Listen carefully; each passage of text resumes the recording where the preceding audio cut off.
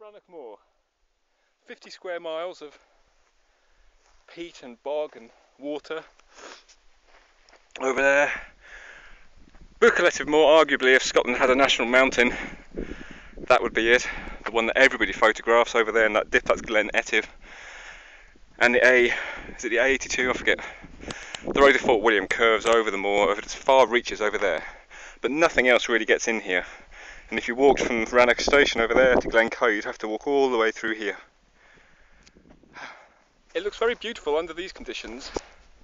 Just a bit of water, but you can well imagine that when it's been raining a lot and the mist's down and the whole thing is just one big bog, squelchy bog, it's not something you really want to venture out into, and it's why Robert Louis Stevenson in Kidnapped wrote a wearier looking desert a man has never seen, which is essentially to say it looks bloody awful. Not today though, it looks bloody amazing today. You can see how it's essentially a huge bowl with 3,000 foot mountains, over 3,000 feet over here and away to the west, and then standing on the 2,000 foot plateau along here. So it's all sort of just this big bowl that was left when the ice retreated around 10,000 years ago. This was the last place in Scotland, I think, that actually had ice, and it's now suffering from glacial rebound, as I think it's known.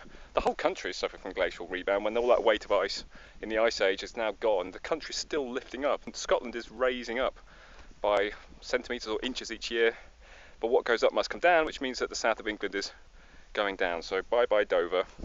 But here apparently the moor is actually rising by several millimetres each year as it bounces back after the ice age. The railway from Rannoch cuts all the way along here, over here, nothing else reaches here. Rannoch is very remote, but it has road access, and then the railway cuts along here, and then there's a station out there somewhere called Curra, and that has no road access at all. It's the most remote station, railway station on the British rail network. Because this is all bog, people had a hell of a time actually building the railway. It had to be floated on enormous big piles of branches and sticks and debris that they could find. It was opened in 1894, the West Highland line, and it cuts all the way along here, and it did have problems with it sinking.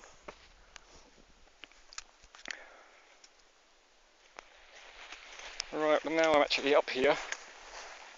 It's definitely time just to sit and enjoy the view. Oh, there's a bit, oh my god. I don't know what these are, but they're everywhere, buzzing around. Look, there's loads of them on there. Oh, lovely. At least they're not midges, that's all I can say. They are swarming on me though. Look at that. What are these? I don't know why they find me appealing. Anyway.